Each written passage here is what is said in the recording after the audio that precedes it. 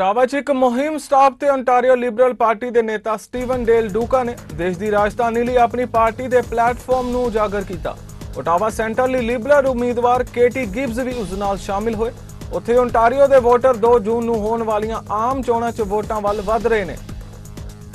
An Ontario Liberal government will build the Ottawa Hospital Civic Campus by 2028, and we will also build the one-door 4-care hub at CHEO. That's number one, healthcare.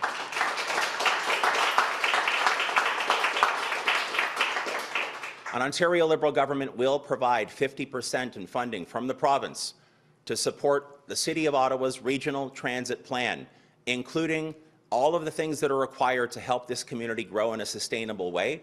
Of course, applying the lessons learned from the first 2 stages of building transit in this incredible city.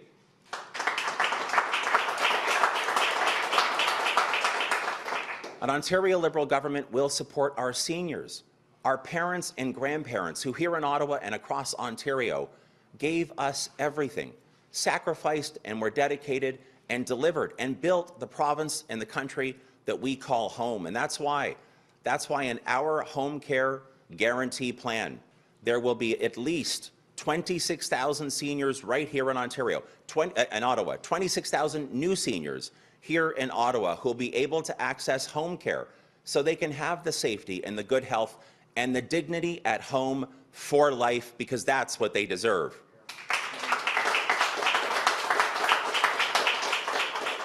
We know that there's an affordability crisis across the board, including in housing.